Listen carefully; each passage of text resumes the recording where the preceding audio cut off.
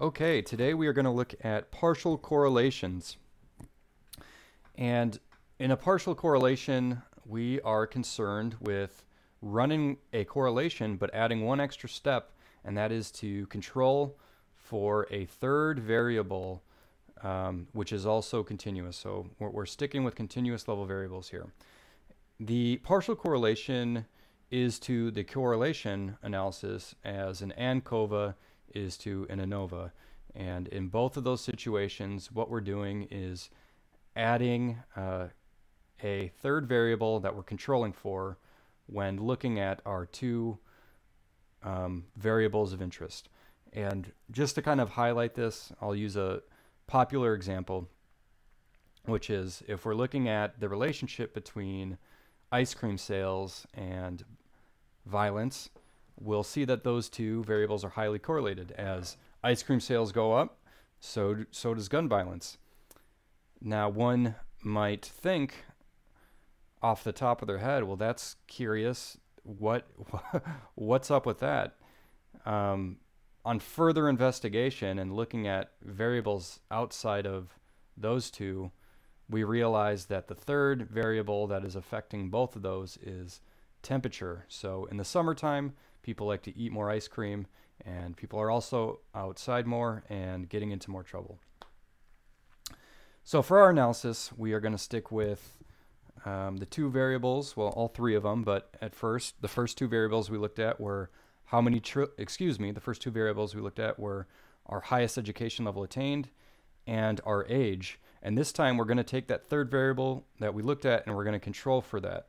And the reason we want to do that is we're thinking the thought behind that is perhaps people that are older are not able to have as high, or they don't get as much education as the younger folks do, because folks of the older generation have more kids and they have less time to go to school. So let's go ahead and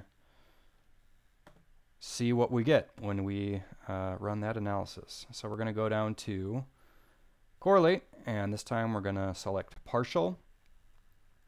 And I already have my variables in here, so you're going to want to put in your two primary variables of interest here. You can put more, that's possible.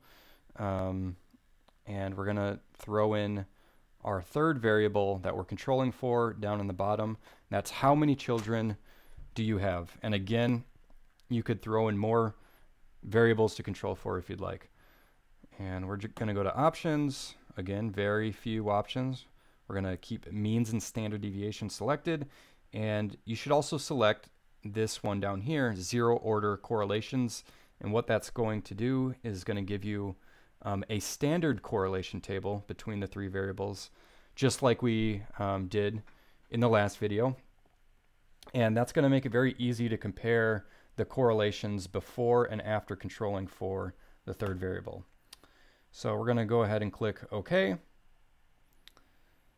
And we're looking at virtually the same data that we did last time with our descriptives here.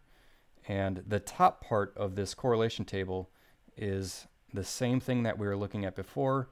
And we can see that highest education level attained, again, has a negative relationship with age at the negative 0.203 level. The older people are, the less likely they are to have a high level of education.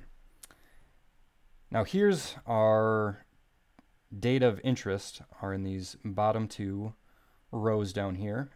And now we're controlling, we can see in the left-hand column, we can see that the variable we are controlling for is how many children do you have.